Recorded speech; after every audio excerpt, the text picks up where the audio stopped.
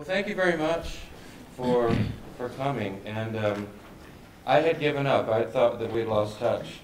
And so we're having, this class. I was planning on focusing on the Philippines, World War II, but honestly, I felt disheartened because I felt that we had lost contact and I wasn't going to be able to bring you. But then I got the email today from Bev, and I think called back within a minute or something like that. Yeah. And we got things set up. So I'm really grateful that you're here. It's a real privilege to have you here. Let's just start off. You, Val, you said that, or Bev, you said that Val took some classes here at JBU about 70 years ago. Is that right? Tell us a little bit about. Well, I was in school over at Ozark Academy, Uh-huh. and I was interested in voice training, and they didn't feel they had the expertise to work with me on that. So John Brown had some great instructors, including Mabel Oysen, and she was one of the two instructors that I had from John Brown in voice. And how long ago was that? 1941, 42, and 43. Wow. So before you went to the war? Yes. Wow. Has JBU changed at all since 1941? Pardon? Has JBU changed at all since 1941? Oh my, yes. Yeah. It's expanded. It's a beautiful place. Sure. All right. Well, so we have our list of questions here. We don't have to follow them slavishly. Okay. But let me pitch this question to both of you. Because folks from your generation usually remember where you were when you heard about Pearl Harbor. Is that right in your case? Bev, how about you? What do you remember about Pearl Harbor? I was at a 12th grade friend's birthday party, and her father came in and said Pearl Harbor had been attacked. We were just kids. We hardly knew what that meant. Yeah. Did you know where Pearl Harbor was? Yeah. No, never heard of it. Not at that time. Did you even know that Hawaii was under the American flag at that time? No, not really. Yeah. How about you? What do you remember about Pearl Harbor? Well, I don't remember where I was exactly that day, but I knew what the political situation was, and I knew that war was very likely. Yeah. What year were you born? 1924. 1924. So help me out, you guys, real quick. So at the end of 41, then what is that? How old does that make Val? 17. So you were 17. So Pearl Harbor hits. You're right in the early edge of military age. You must have known that if we're going to war, that you would probably get involved somehow. Yes. The government had put into effect the way of acquiring the soldiers, of drafting them. We don't do that anymore, but that's the way it was done then. Yeah. And I knew that at my age I would soon be drafted, and I understood that very well. Yeah. By the way, who's the first president you remember? First president The first I remember? U.S. president that you remember, and then Bev, we'll hear from Bev. What's the first president you remember? Who's the first U.S. president? Roosevelt. Franklin Roosevelt? Did your family like Roosevelt? Oh yes, my family was Democratic. Oh yeah. So voted for him 4 times then? Pardon? Voted for Franklin Roosevelt 4 times then? I mean, all 4 elections for I Franklin wouldn't Roosevelt? have known You're as too a young. kid Yeah. about the voting. Okay. How about who's the first president you remember? I remember Hoover. The first election I remember was between Hoover and Roosevelt. 1932, right? Yes. Election of 32. Yeah. Who did your family vote for? I really don't know. They didn't discuss politics with me. Oh, okay. Was your family pro-Roosevelt or more on the Republican side at the time? They were Republicans, Okay. although they were Republicans with some reservations. Well, So we were good friends with a number of both Republicans and Democrats. Okay. So do you remember when your draft notice came? Oh yes. Tell us about your draft notice. Well, I was playing a baseball game with the other kids in high school there, and somebody came running down from the administration building with this little card in his hand, and he said, "It's come, it's come." Okay. Everybody knew that we were going to be drafted, but when the card came, why they were, some of them might have been happy about it. I'm not sure, but I wasn't. You weren't happy about it, no. What year was that? Do you remember? Yes, it was 1943. Yeah, I mean, the war's been going on for a while by 43. Yeah. So you weren't happy about it? Well, I had planned to be a doctor, and I had in my mind arrangements made to go to medical school and everything, and I saw this as a serious break in my plans. I mean, at the same time, though, did you want to? Well, I guess what I hear from the time is that the country was very unified. Yeah, the country was very unified. Yeah. So it wasn't that you didn't want to do something for your country. You were involved in that somehow, but yes. Yeah. I felt honored in a way to be drafted and take a more active part than I had anticipated in the war.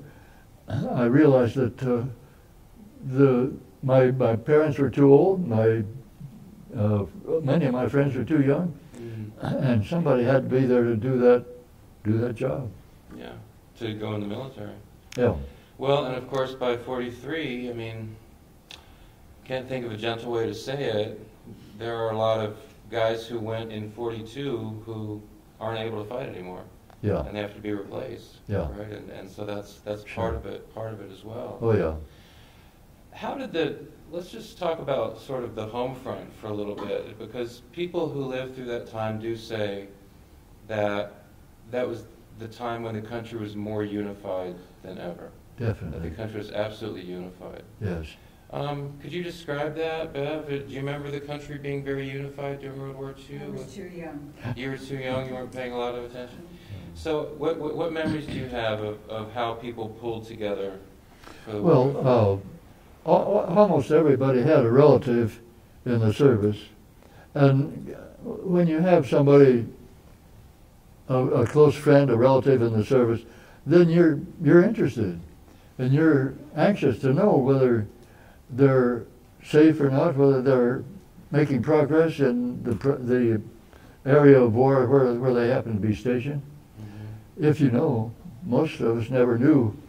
Most of the civilians never knew where their loved one was for secrecy reasons. Because the mail was censored and... Oh, yes, yeah. You just go to an APO number, they called it. Right. Do you remember the drives they did here in the country collecting metal? Sure. And then I mean, as a kid, you're not allowed to eat as much sugar as you might have before, right? We couldn't make candy at home because we didn't have sugar. Yeah, because the sugar goes to the soldiers, right? Soldiers and sailors. So you have to ration. And did you participate in those things where you go door to door collecting pots and pans and things like that? No, you don't remember any of that? Did you do any of that sort of thing? My involvement was a little more personal. I had a brother who was a Marine. He'd gone in years before, 3.5 years before the war began. And so he knew situations that needed help. And if it was clothing, we would find clothing somewhere. Mm-hmm. People were very good about donating things, including metals, aluminum in particular. Right. And our country was really quite unified. It's somewhat different now. It's a little bit different today. Yeah, very, very unified. Bev, did you have any relatives in the war? No, but we fixed up packages to go to the soldiers. We heard that they needed things like candy, mm-hmm. and we even put cigarettes in there. We didn't notice that at that time how bad cigarettes were.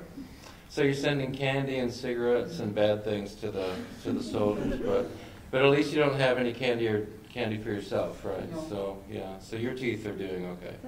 Yeah, the soldiers. Well, let's go to the next one then. So you got into the Army. So the answer to the next question that the students have is, how did you get into the Army? You got into the Army because Uncle Sam invited you, right, and sent you the telegram. Well, when I was inducted with 99 other fellows there in Nebraska. Almost all of them were from the university, and we had some tests, of course, and there were 7 of us that were called out and told that we had qualified for officer training, for flight training, or any other branch we chose. And I dearly wanted to fly, but I thought with my convictions on killing that I would be better off as a medic if I could get into that branch. Yeah. Now, they don't often give you your choice, Mm-hmm. and they didn't really give me much choice there. I just told them I wouldn't be flying, I wouldn't be taking officers training, but I would be open to medics if it was possible. Yeah. As it turned out, it worked. Yeah, and so this was a way to serve, but without having to engage in. I mean, war obviously is about killing. Yeah. But without having to engage in killing, but actually engage in, helping and patching people up. And Yeah, well, saving life. Yeah. I'd had nurses and doctors and my ancestry there, and I liked the idea of helping people. That was my mother had a picture of a doctor sitting beside a bedside of a little girl that's sick, and I used to think that would be a nice thing to do, to be a doctor, and it was always in the back of my mind. And my dad was a lawman, and he never once drew his weapon in all his career on business. We knew what guns were, and we weren't afraid of them or anything. It didn't bother us. But I knew very well what a gun could do, and I didn't feel that I could look at somebody in the face and then shoot them. Mm-hmm. I couldn't do that. Yeah. So I chose Sure. to go in as what they call 1AO. 1A meant your first class mentally and physically. If your O had the O after it, that means you objected to carrying a weapon. Yeah. And there were times when the guys would kid me about it a little bit, and they'd say, well, you sure want it when you get up in the front. And actually, they were right. There were times when I kind of wished I'd had one, but Wish you had a gun. but I had made my decision, and I stuck with it. Wow. Yeah.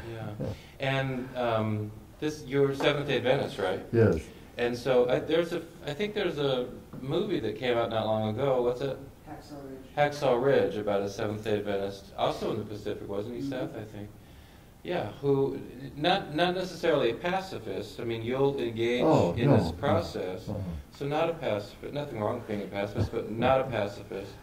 But Yeah, you want to be involved in some other way, not in the actual act of. Yeah, he was a medic also.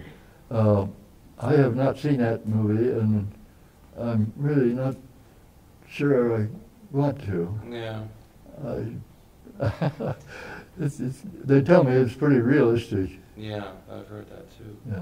So so then we know the answer to the question is that you were a medic, and we've learned that you became a medic. I mean, you expressed an interest in being a doctor, so it's a little bit like that, and you're not opposed to the war effort, but you just didn't want to be involved in the shooting. That's right.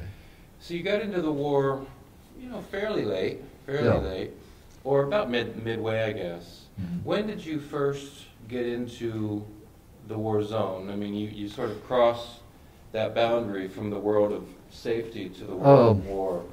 I went through 3 months of basic training, and then I went through 4 months of dental technicians training, and then I had a month or two. Well, they were fooling around trying to decide where to put me, and right after that, it'd be 7, 8. It was about 9 months after I went in when I actually got into the active war zone. Okay, and was the Philippines the first war zone you got into, or where was the first? No, that was before the invasion of the Philippines. They sent me to New Guinea first, New Guinea, okay. and I was involved in the New Guinea battle. And then, you were. I was assigned to the 360th Station Hospital, which was a little thing. Maybe you remember these MASH programs used to be on TV, Mm-hmm. and our little hospital was just about like that. And we were arranged to be highly mobile, and our hospital could be taken down, set up in a matter of a few hours. Wow. So we were quite active. So if we think about, sort of the line of medics, so you've got the medics who are with the soldiers in combat, and then and then you have the hospitals, like the hospital ships back here. Yeah. You're kind of in between Oh, the yeah. battle zone and You've the got it. hospitals, the hospital ships. If a man was wounded, he would call medic, and the corpsman would be there to take care of him. And then the corpsman, once he'd done what he could, he immediately sent him back to our hospital. Yeah. So we got patients within, anywhere from 10 minutes to an hour after they were wounded. Yeah. And the question down here, I think I have it somewhere. I imagine it wasn't only Americans who came to your hospital. I know. What other nationalities? Well, we had came in? Japanese prisoners, wounded Japanese prisoners that we cared for. Really? We had many Filipinos that we cared for. Yeah. How did that, given what we know about the feelings during World War II, World War II in the Pacific was so intense that the hatred, was so intense, and understandable from the psychological point of view, it was just so intense. What difference did it make, if any, when you saw that the patient coming now is a wounded Japanese? No, Maybe to you or to another person, or personally, none. No difference. If a guy was bleeding, you stop the bleeding. If he's not breathing, you start him breathing. And it doesn't matter what color his skin was, at least to me. Now, it did to some of the doctors that have been over there a while. what did you see? Well, the second night I was ashore in Luzon. Luzon is a big island in the Philippines. Yeah. And, MacArthur made an invasion on at Lingayen Gulf, which is halfway up on the west side of Luzon, and we were in there we were brought in on the third day. And the second night I was ashore, we had an air raid, Japanese planes overhead, and we had two fairly small tents with Japanese prisoners, and they were ordered to get in there, close the tent flap, don't look out at all, under any circumstances. And we had Filipino guards there, and that second night, during the air raid, one of those Jap prisoners raised up the tent flap just a little bit and looked out, and the Filipino guard shot him instantly, and the bullet went through his head, and then it went into that second tent and hit another Jap prisoner who had lost a leg, hit him in the side, and they brought him up to the operating room there during blackout conditions, and they got as far as the doorway to the operating room with this young fellow on the litter, and the doctors inside, there were two doctors inside and two just outside the door, and the ones inside had been over there for quite a while. And they didn't have any use for Japs. And they said, you can't bring that SOB in here.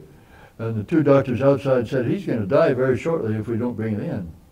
And there was a Filipino guard there. And he walked up to this Japanese soldier who was bleeding to death. His blood was pouring out of his right side there. And he kicked him. And I said, he said something in a language I didn't know, and so I turned to my interpreter and I said, "What's he saying? What's he saying?" And he said, he's saying "bow, bow," like the Japanese used to do.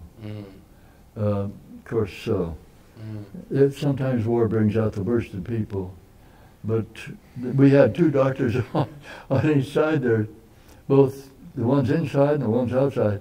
The ones inside wouldn't let him in, and the ones outside insisted they had to operate on him immediately. He died there within a minute or so of the time I got there. So you witnessed all of this. Yeah. You're just a young enlisted soldier, so there's not much you can say to these officers, but do you remember what your thoughts were? Yes. I was kind of angry with the guys the two doctors that were inside, because I could see that this kid was going to die very shortly. He'd already lost a leg, and he didn't have much blood to spare, and the blood was pouring out of that right side, and I believe the bullet must have struck the aorta with the volume of blood that was coming out there, and he went into the chain-soaked breathing, and it was clear that he was he didn't have many breaths left. But I felt that he was Japanese didn't make any difference to me. I just knew what was happening and what was going to happen. Sure. And unfortunately, it happened. Yeah.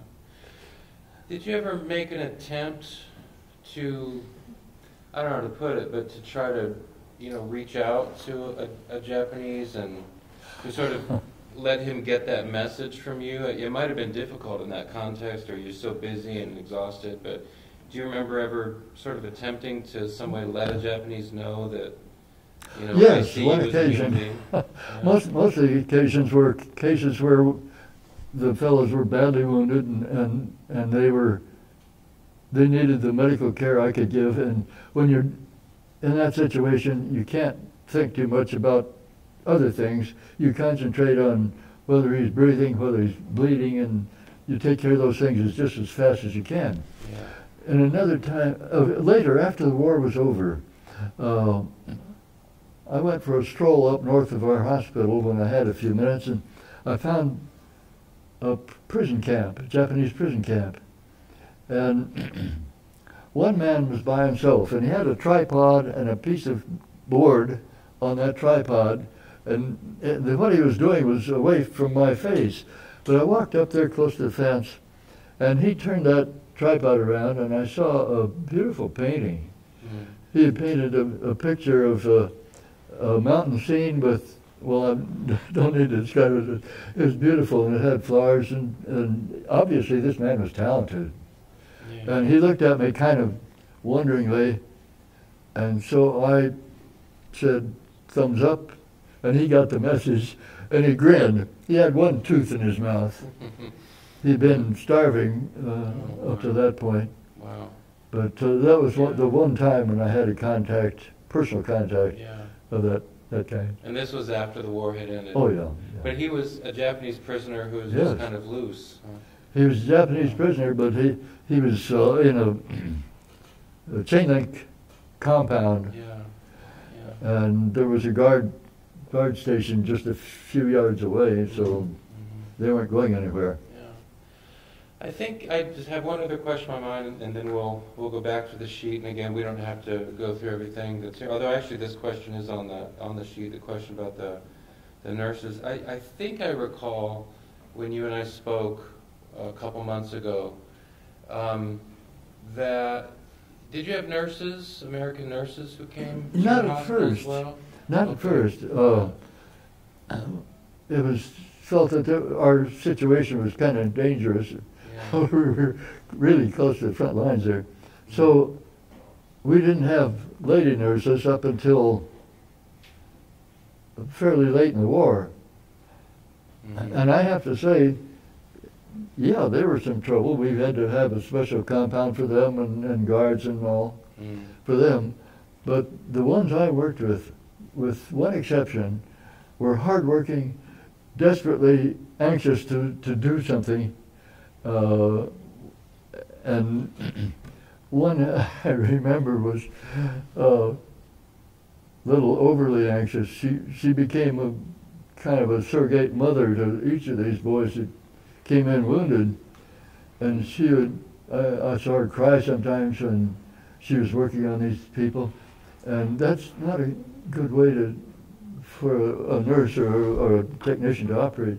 You need to put aside the feelings of pity and concentrate on the technical aspect of keeping him breathing, keeping him from bleeding to death, and put aside any thought for the future. This girl couldn't do that. She lasted about 2 months, and I sent her home. And the stress just got to her.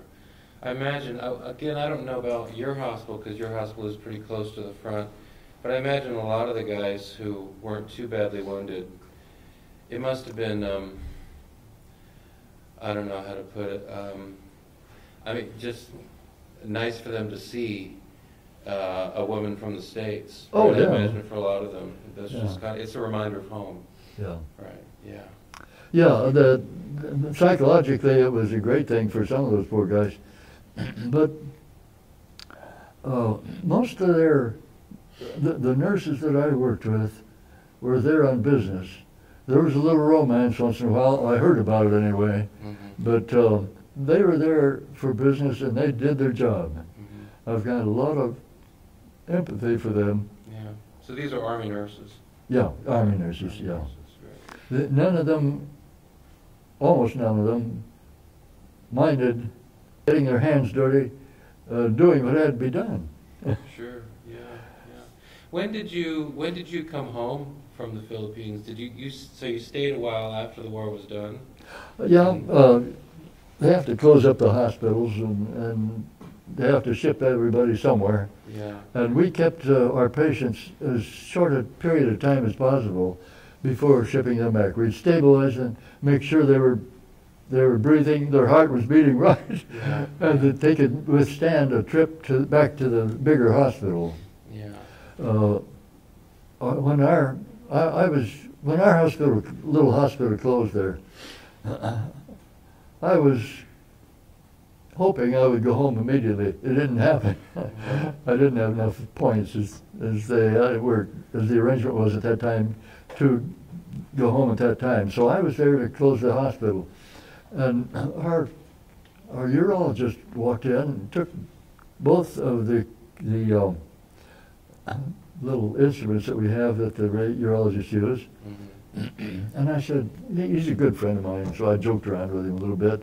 And I said, "You're not going to steal those, are you?" And he laughed and he said, "Well, the Army's taken years off of my life here," and he said, "I'm taking these with me." And he said, "Besides, you're going to just dump this stuff in the bay."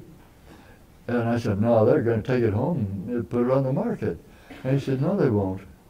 So my job was to pack up everything in the operating rooms, and I had engineers that were doing that, but I had to supervise it. We put all that stuff on trucks, and I knew the truck drivers, and so the next day I asked the truck driver, "What happened with the stuff? What did you do with it?" And he said they took it out in the middle of Manila Bay and dumped it. Yeah. No, he was right. Yeah. So he knew more about it than I did. I got into trouble over that in a way because I was with another hospital, a bigger hospital that closed. And a young nurse from the civilian hospital came there when she knew we were closing. And she said, "Sergeant, could you get some of these bandages and things for us?"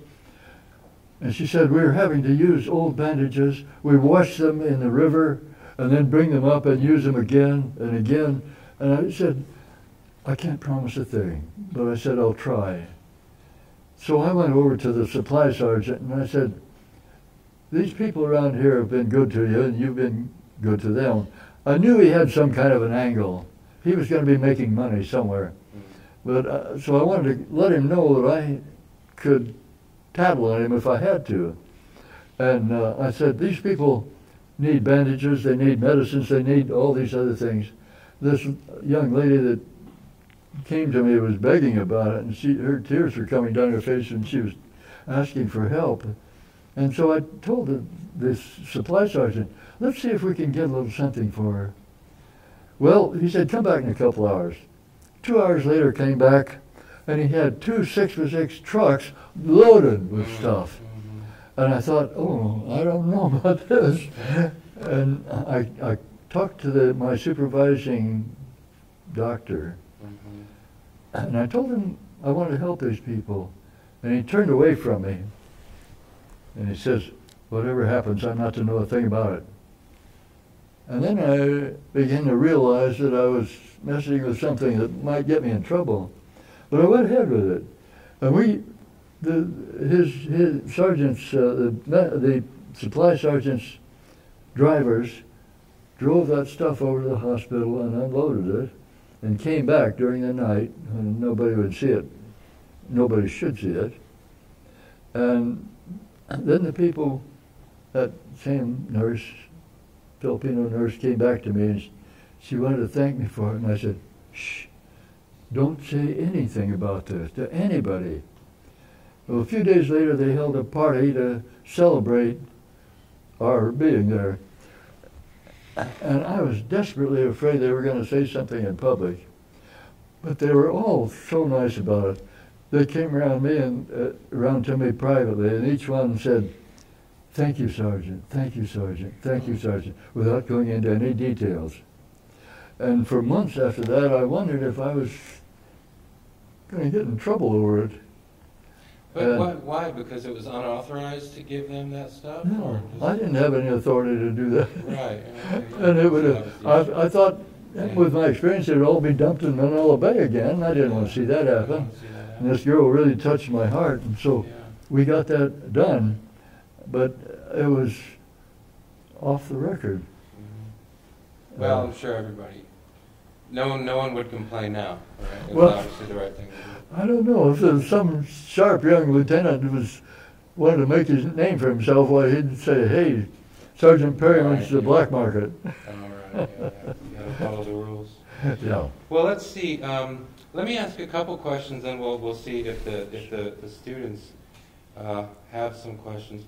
We've kind of touched on this already, sort of returning to the relationship between Americans and Japanese, also Filipinos and Japanese. And we've kind of touched on this already, but I'd like to hear your thoughts about it. But it just seems in the Pacific War, there was a level of hatred, there was an intensity of hatred that didn't exist in the European War. Even though, as bad as the Nazis were, right, of course most American soldiers don't know what the Nazis are doing until the end of the war. Yeah. But in the Pacific, it's such an awful, intense war that involves so much hatred. Why? What do you think is the reason for that? Why was the hatred so intense in that war? Well, this gets into a little into philosophy, but there was a clique in Japan of the military, particularly the army military, and they had sort of taken over the government, and that they were in a position to force the government to do what they wanted to do. So their belief in Bushido and in that's the military code. Was kind of spread over all the military. And so when an American, a Briton, or somebody else was captured, he was considered to be a real lowlife because he allowed himself to be captured. The Japanese theory was you don't allow yourself to be captured. If one of them were captured, why he was rejected by his family and his, in theory, and also by his military friends. So there was that aspect that gave them an attitude that prisoners just don't matter. So they would do some things that really turn your stomach. I went to church there in Baguio one time, and here was a lady, middle-aged, she looked middle-aged, with 4 young children, including a baby at her breast, but no man there. And so I asked somebody, where's her husband? And they told me when Baguio was the headquarters for the Japanese army, including General Yamashita, and he surrounded the city with soldiers to prevent any Filipinos from leaving, hoping that would prevent the Americans from bombing the city. So the husband of this lady had found a secret way of getting out of the city, and he was taking civilians out through his secret way. And he was captured, and he was tortured to death. And he left this widow with 4 little kids. That was repeated over and over. And for me, it was hard to take, but I realized that there was something back there somewhere that was causing this, because that's not a normal human reaction. Right, that kind of brutality. Most of us want to help each other. Yeah. When I was in the Philippines, I talked with a lady who was a young child when the Japanese invaded, and she had all sorts of stories of Oh, yeah. just the atrocities she saw in Bhutan. Did you have the feeling from what you saw that the Filipinos were glad that the Americans had returned? Oh, yes. By far, the great majority of them did. They were just delighted to see us. The first day we were ashore, we went out, the first morning, I went out for breakfast, and I got the stuff in my kit, my little lunch kit, and I started stepping away, and here's a little kid beside me. There's a whole string of little kids there, big, beautiful eyes, you know, and they have these little cans, and they're holding them up. So I dumped my breakfast in, and those went on. Second day, it was the same thing. The third day, they had chain link fence around the lunch arrangements there. So you could eat without. Yeah, and I got after the sergeant, staff sergeant there, and outranked me. And I said, I'd like to give something to the kids. And he said, well, don't worry, Sarge, there's food coming in for the civilians. So they soon had, Sure. were well supplied. Sure. Did you make it into Manila yourself? Only after the war was over and Yeah. where I boarded the ship. How, just based on what you saw, how much destruction was there in the city of Manila? According to the authorities I've read, the city of Manila suffered more than any other city in the World War II, with the exception of a city in Poland. I forgot the name of it. You mean in terms of how much of it was destroyed? Oh my, it was in bad shape. Yeah. When we first went in, we stopped in Manila Bay briefly, and I could see our Marine bombers dive bombing the city. Mm-hmm. And I learned later that there was an outlaw group of Japanese sailors that refused to surrender when their commanding officer ordered them to. And they stayed there, and so our Marine dive bombers went in there and did their work. Did their work. Yeah, that was part of the destruction of Manila. Yeah. Yeah. Anybody in the class have any questions right now? Take a question or two before we carry on. Any questions from you guys? What was like the most intense, like how busy could it get on like some days with wounded coming in? Were there some days where you had so many that you couldn't take care of them all and you had to pick and choose, or were there always enough medical staff on hand to take care of wounded? Were you able to hear that? No. Were there days where there were so many wounded that the hospital was overwhelmed and wasn't really able to keep up? The first day we opened, first day we were ashore, the soldiers had been aboard, had been on land for 3 days. This was the third day for them. But I went and got some sleep after we stopped at our camp, where we made camp. And I got 3 or 4 hours sleep, and then I went tearing back to the hospital. The hospital was full. That is, we were in a fairly large high school, where the Philippine high school. The hospital was full, and the yard outside the hospital was also full. It just happened in a few hours, and we were packed full. So there must have been times where you went more than 24 hours without sleep. Oh yeah. I was, technically we were on 12-hour shifts, but nobody ever quit. If there was work that still had to be done, the guys would stay there and do it. The nurses would too. Sure. And I mean, as intense as some of that fighting was, you've got wounded just coming back in a steady stream. Yeah, you don't turn your back. Yeah. Any other questions? Well, there's a question here about, is there room for compassion in a war zone, and you've kind of touched on that one already, and it sounds like we have a question here about working with Filipino nationals, and it sounds like you had Filipinos working with you in the hospital compound. Yes. Yes, my interpreter could speak 7 of the 7 languages, English and Spanish, and then 5 of the dialects, Pangasinan, Ilocano, and some more. Wow. He had been an accountant in Manila before the war, and now he was working as my interpreter. He was absolutely irreplaceable, Right. and there were times when he could do things that I couldn't have done. Yeah. Well, I heard somebody sobbing one night, and I walked back and forth among the beds, and at certain points the sobbing would stop, and I couldn't find out who was having this problem. So I turned to Nemesio, and I said, Nemesio, let's find this man. So he went one way and I went another way, and we finally found a 17-year-old Filipino kid that was crying. No.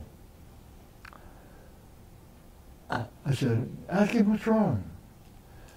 So he talked in that language, whatever it was, and he turned around to me and he said, he's hungry. Hungry? How can he be hungry? Our dietitians are doing, our dietitian, well, we had one, was giving him great food, far better than the GIs were getting, trying to get him to eat. And I said, well, what does he want? And they talked back and forth. He wants rice. He wants rice. Well, he had rice in 10 minutes, and he was better then. He didn't feel full unless he had rice. No, we were trying to feed him these fine Occidental dishes. Oh, yeah. He wanted rice. Nice American food, but he wanted rice. Yeah.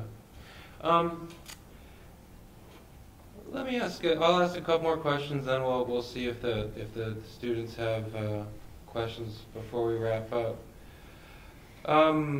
Let me see. I think Manila is liberated, and about March 45 is when that's wrapped up. About March 45. Of course, Okinawa's still to come. That's one of the toughest fights of the war.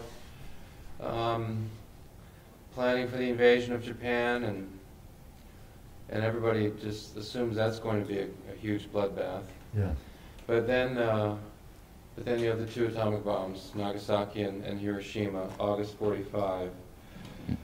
Do you remember when you heard news about the bombs and Oh, very much. What do you recollect about hearing? Well, I'd had a little chemistry, and I was trying to figure out what kind of chemistry could destroy a whole city. One bomb, yeah. With one bomb. And I thought of all the reactions that I knew, and nothing really made any sense. And then after a few days, we found out it was based on an entirely different principle. Yeah. It was my pleasure later to meet the pilot of the plane that dropped the bomb. Val's I think looking you saw at the it. memoir that he wrote. He wrote a memoir here. Yeah. You've got the picture of the pilot of the Enola Gay. Yeah. I met him in Fayetteville when he was selling his book. Oh, okay. Do you remember VJ Day, Victory over Japan Day? Did I ever? Do you remember VJ Day, when the news came through that Japan had surrendered? Although it was no big deal because I still had patients to take care of, and I couldn't stop that to celebrate or anything. It was just another work day. Just another work day. There was that one blessed thought in my mind: eventually, I'm going home. Yeah. Right. Dr. Drake, who was my chief of surgery, had a big book that he showed me after the war ended, and he showed me the city where we would be going in. He showed me the building that the hospital would be in. He showed me the room that I would have as an office, and he even showed me my telephone number, what my telephone number would have been. And we talked about, we were assigned to be the first medical unit ashore. In Japan? In the invasion of Japan. Oh boy, so you were planning on that. And after he got done showing me these things, he said, Val, they expect a 50% casualty rate the first day. And when you're young, you think you're bulletproof. after a little while in the service, you learn you're not. And when he showed me that, I was thankful to God that the war was over.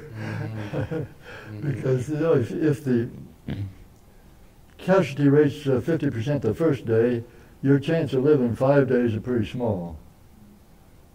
Do you know were there other conscientious objector medics who were killed in combat?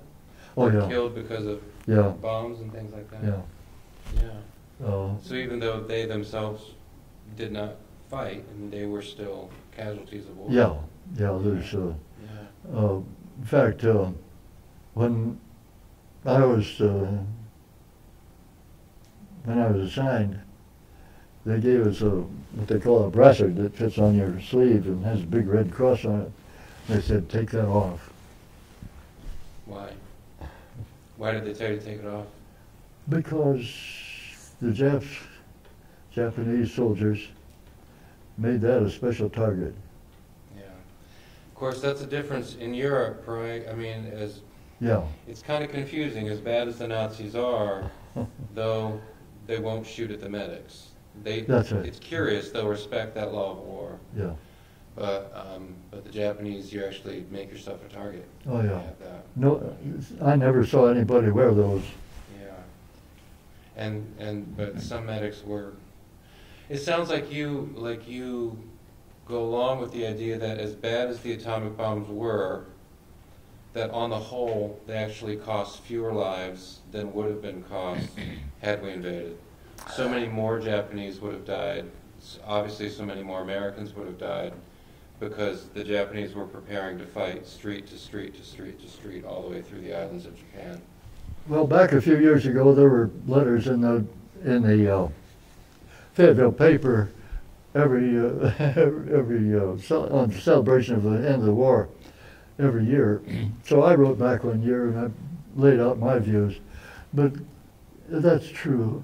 Unfortunately, that military clique in the Japanese army was so strong that they were even training little kids to fight. And they'd say, get a piece of bamboo and sharpen the end of it in a fire, and then you can stick people with it. That is not a normal human behavior. But it happened. And so I was glad for a number of reasons. And as I've studied this since then, I still feel the same, that overall it saved a lot of lives. Mm-hmm. As tough as it was. Yeah. You've got obviously a lot. Let me ask this question. We'll go to the students one more time, and then we'll wrap it up. You obviously have a lot of memories Yes. of this war, obviously, and I'm so grateful to you for coming. Is there one particular memory that you found that over the years, all these many decades now, is there one particular memory that sticks out in your mind most? Yes. What is it? Okay. Well, I was assigned a ward of what do they call these bone injuries? Orthopedic patients. Every one of those men was in a big cast or in a heavy traction. One morning, a group came in. Not all of them were so badly injured. One fellow had just his two hands bandaged up, and they were kind of like clubs the way they were bandaged. Mm. And he had been hit with a shell that exploded and knocked him cold. And he didn't know what was under those bandages. So that morning I started unwrapping the bandages, and I always tried to talk about something else rather than the actual injuries. Try to talk about home or where he's from or what he's doing, what he did in civilian life.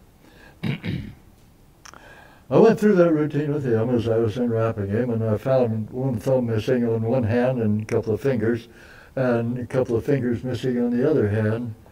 But otherwise, he was unhurt. So I said, Mike, where are you from? And he told me, and I said, well, what did you do as a civilian? He said, I was a concert pianist. I wish I hadn't asked him. Yeah. So that's kind of the memory that the strongest. Yeah, he's kind of a metaphor for the whole business of war. It's such a waste, and it's such an unfortunate thing. And I'm not a politician, so I can't say a war is bad or good. The one I fought in, I guess, was good. Yeah. I don't want to. I'm not a judge of that. All I know is that there's the terrible waste, and young men who had a wonderful future ahead of them, in an instant were invalids for life, or worse. I mean, you're trying to be nice, right? Yeah, and obviously, that doesn't work out in that situation. Do you remember what you said next? I mean, when he responded and said, "concert pianist," do you remember where it went after that? I didn't have anything else to say. Yeah. I finished unwrapping his bandages and dressing it and putting new bandages back on there. But that has stuck in my mind as a metaphor for what war is. Yeah. That's a powerful story. Anybody have a question before we wrap it up? Go ahead, Andrew. If you had any Japanese wounded who were like awakened or aware, how did they respond to you treating them? Were they open to that, or? How did Japanese prisoners who were aware, or Japanese wounded or prisoners who were aware, how did they respond to you and to the other Americans working on them? Well, that's a good question. They never, none of them ever thanked me. However, they all cooperated in what I did and what I asked them to do. I'll tell you one little experience. After the war, we had a Japanese prisoner come in with a hot appendix. And so the first, the officer of the day was a good friend of mine. He was a doctor, officer of the day, and it was his job to do the surgery. And he was drunk. And I should have reported him, but I liked the guy, and so I cooperated with him, and we did a spinal anesthetic. That is, I put an arm around to take the patient and facing him on his side, put an arm around his neck and another one behind his legs, and you pull him until he's bent to the point where you can insert a needle between two of the vertebrae, lower lumbar vertebrae.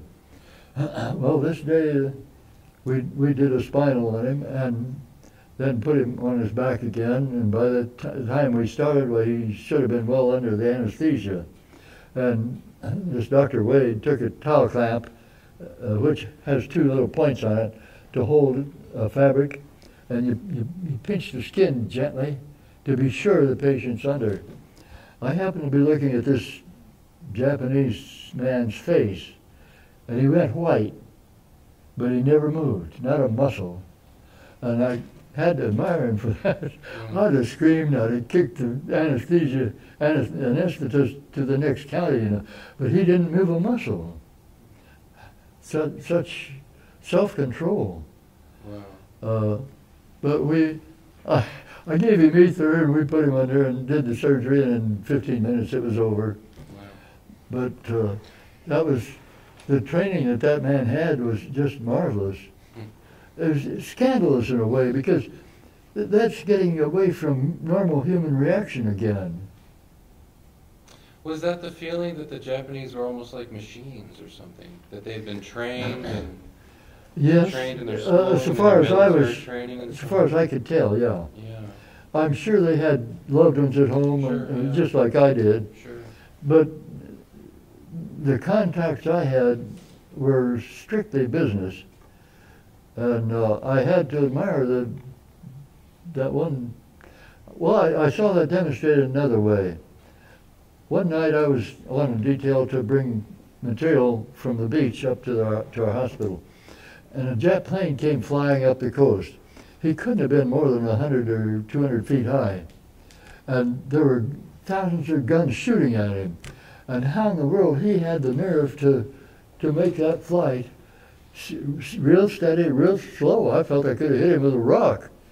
But he flew up the beach there without flinching.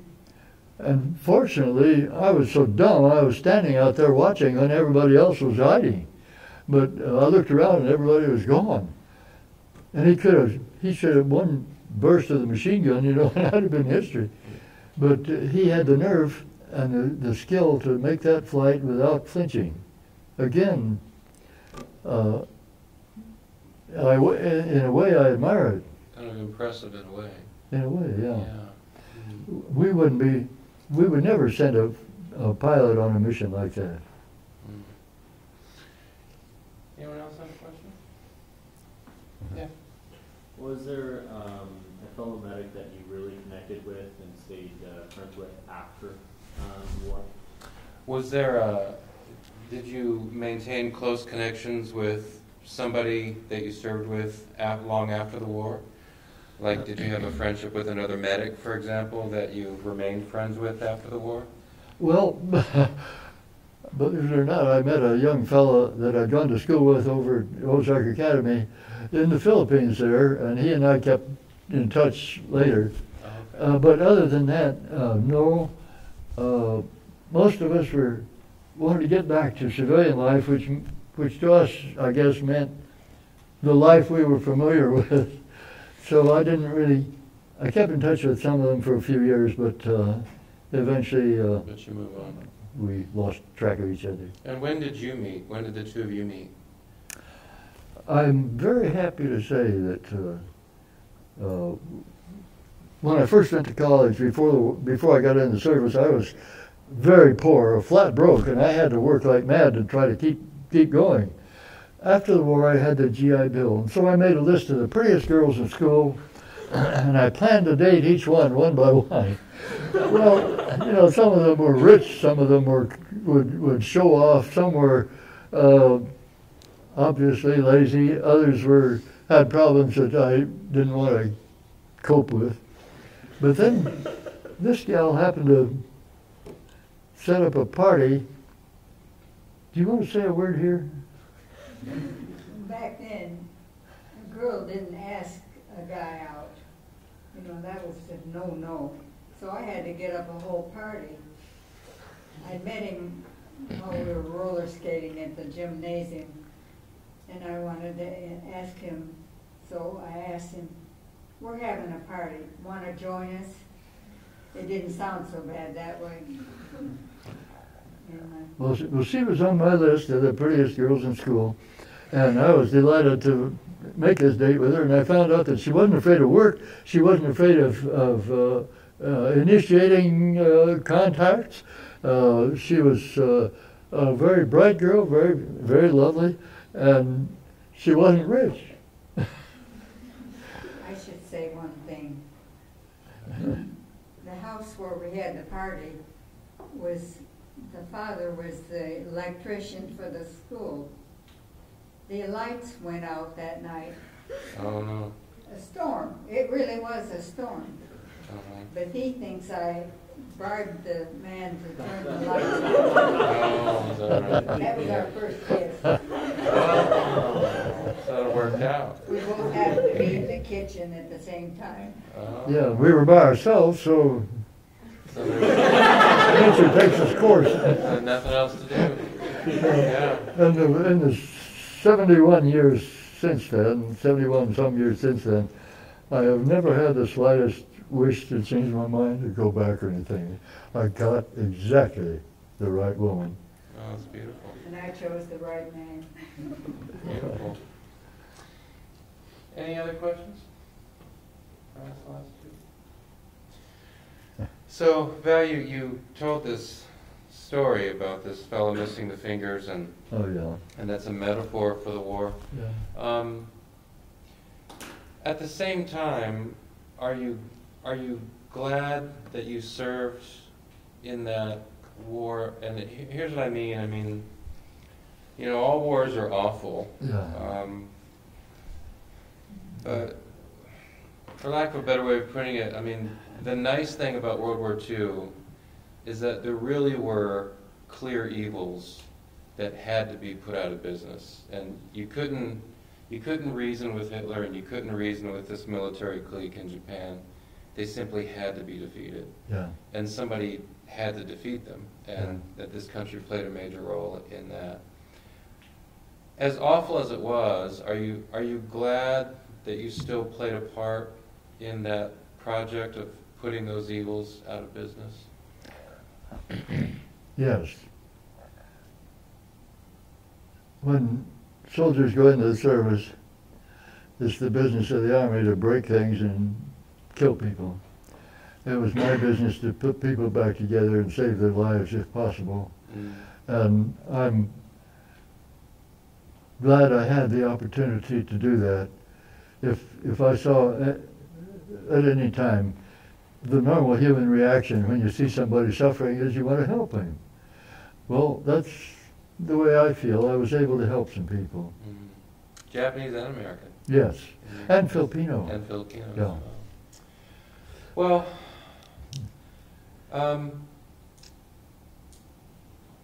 let me give the students one more shot. Anybody have a question before we ask the last question? Yeah. What was kind of the return home like? Did you feel like you were able to adjust back into normal living, or was there kind of a recovery process? How did the adjustment go? You come home and you know you get back into civilian life. How did that process go for you? Well, I'm glad you asked that question. It went fairly well. I had nothing to be ashamed of for what I did in the service. So I wasn't looking back on shooting anybody, and I was thankful for that. However, we were living in Phoenix at the time, and right close to the approach, air approach, where the planes approached the field and came down low. We were quite close there. And 2 or 3 times I found myself rolling out of bed real quick and hitting the floor until I figured out I was back in civilian life. Yeah. That's the only problem I had. And it wasn't a Japanese dive bomber. No. Something like that. Yeah. Yeah. I'm not sure how to phrase this. Were Americans upset about you deciding to be a non-combatant, or was that accepted because you were doing the valuable medical work? Was anybody ever angry at you for, even though you served, but for being a conscientious objector and not wanting to actually participate in combat? Did you ever feel like anybody was angry at you for that? Is that yeah. Well, in the service, you're going to meet all kinds of people. You're going to meet those that believe in doing what's right, and you're going to meet other people. You'll meet people that try to keep their language reasonably clear and acceptable, and you'll meet others that can't say 3 words without swearing. The people I was with, almost without exception, accepted me for what I just was. Nobody ever criticized me for studying the Bible or anything like that. There were times when officers would tell me I needed to learn to use a weapon. And I would tell them I was 1AO, and that according to the law, it was not necessary for me to do that. And I said, besides, at this point, if I went to use a weapon, having never had formal training, I'd probably be more dangerous to my buddies on my right and my left than I would to the enemy ahead of me. So I just make a joke about it. Yeah. But overall, it sounds like overall things went okay. Yeah. Because you were obviously working hard, obviously making a contribution. Yeah. Yeah. Yeah, there were a few times when I thought, boy, I don't know about this. I kind of wish I had a gun now. But overall, I'm glad I didn't. I don't want to look back on and think, okay, I shot some kid that was no more smart about war than I was. Well, and the students in the America at War class, I've heard other veterans talk about that.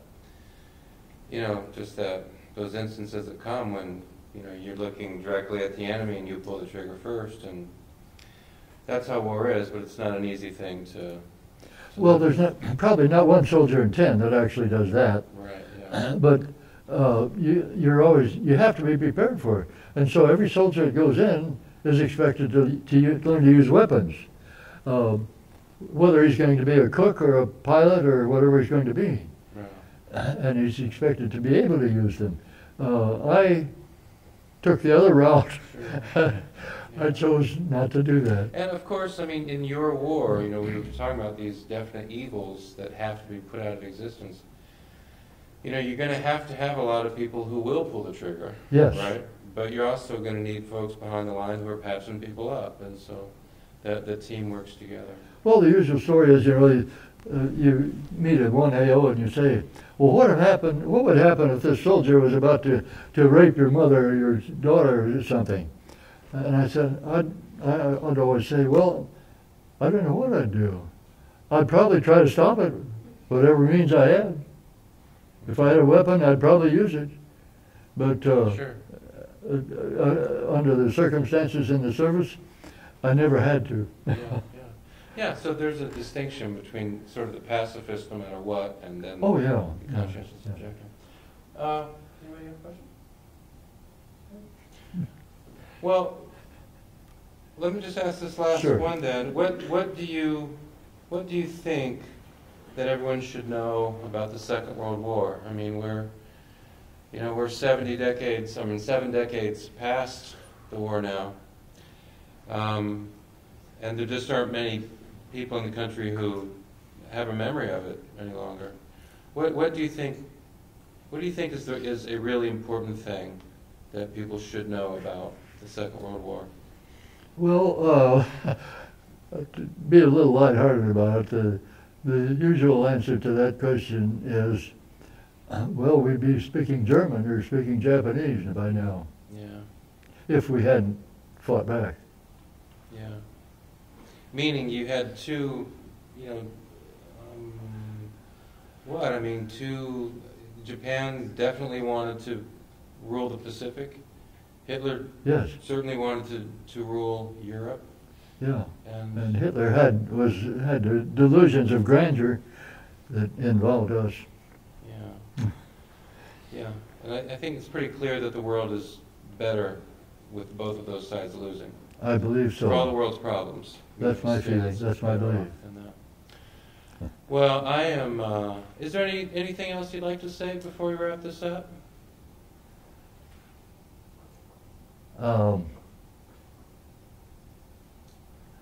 Yes. And that is to show demonstrate the cruelty of war. Again, kind of like a metaphor for all wars. There was a young Filipino fishing, and the way they fished was to find a dud shell, build a bonfire, and melt the TNT out of it, and then pour it into a piece of bamboo. And then they get a cap and get on the boat, and the bomber with his bamboo bomb stands at the front of the boat and on the prow of the boat. And when he sees a school of fish down there, he lights the fuse, drops it, and then they paddle like mad to get away from the explosion. And they brought in a man one morning, a Filipino, that hadn't dropped it in time. He lost his face, he lost both hands, but we saved his life. We saved his life after a fashion. I'm not sure what kind of a life he had, but he was still breathing when we got done with him. And terribly wounded. and no chance at all of living a normal life. And that again is, I think, a metaphor for all wars. Those injuries that serious in all wars. And it makes me hope that there'll never be another one.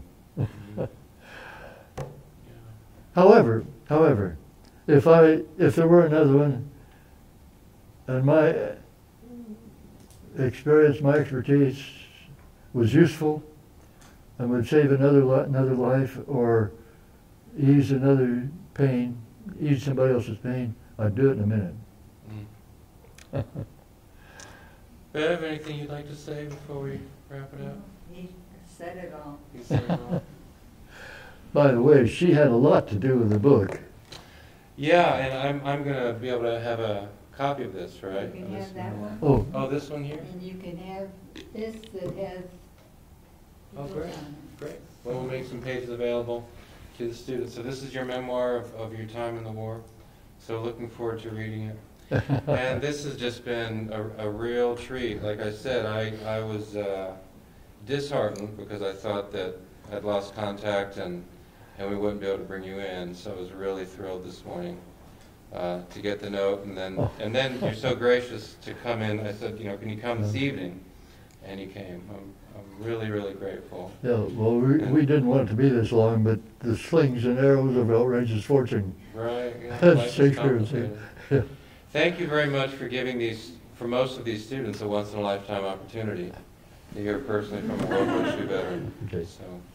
So guys, what I want you to do is, those of you who are in my class, obviously you need to stick around and take your quiz, but I'd like all of you to kind of come around this way, greet Val and Bev on the way out. I'll set the quizzes up over there, and then you guys can pick up your quizzes. You can take a break, or you can just go right to the quiz, okay, when you're done.